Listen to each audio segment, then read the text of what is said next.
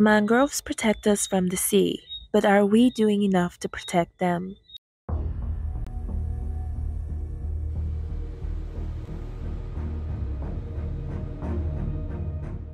Mangroves are the first line of natural defense against coastal threats such as the rising sea level menacing Guyana's low-lying coast. 90% of Guyana's population resides on the low coastal plain, with their livelihoods closely intertwined with the benefits these mangroves provide. Plastic dumped near the coastline is suffocating the roots of mangroves even within conservation reserves. 24-year-old student researcher and environmental activist Suphane Dash-Alleyne says mangrove protection measures must account for plastic pollution if they will be successful. Plastics are not supposed to be in the mangrove forest, so oftentimes it's not from the earth. The earth does not know how to break it down. So even when it breaks down to smaller particles, it has significant impacts. And we know that mangroves help to protect us from the sea. They actually help to take in a lot of carbon dioxide. There's so many ecological services that we will lose. And when it comes to the microplastics, little insects and invertebrates in the mangrove forest can eat it and ingest it, taking it for food, and it can bioaccumulate toxins up the food chain. In a recent research paper, Dash-Alleyne inferred that while the use of single-use plastics has increased dramatically over recent years, their impact on existing conservation efforts have not been properly accounted for.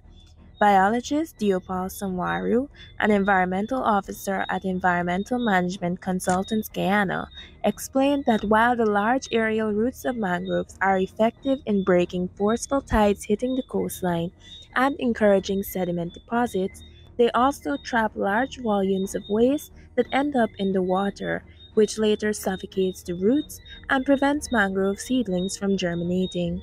He highlighted that a significant amount of plastic pollution results from the dumping of waste in multiple waterways that eventually makes its way to the coastline to be deposited among the mangroves.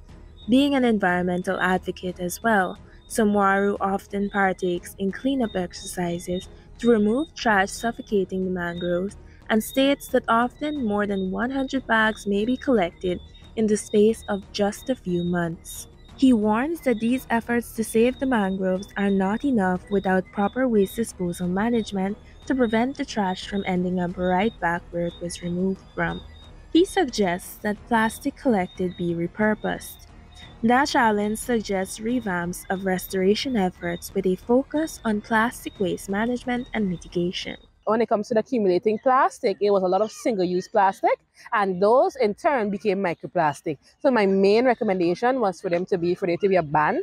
Secondly, there also needs to be some form of solid waste analysis done for us to understand the main contributors or the main pathways as which these plastics are entering the environment, and for us to control it from the source. We need to have an understanding. We need to also reduce the culture of littering and improper solid waste disposal in Guyana. Guyana's sea defense relies heavily on the mangroves, supported by the concrete seawall that runs 280 miles along the coastline. By 2050, shorelines are expected to retreat by almost 50 meters in some parts of Guyana. Work is ongoing to restore mangroves in about 12 areas across Guyana, and continuous efforts are being made to revamp existing restoration efforts.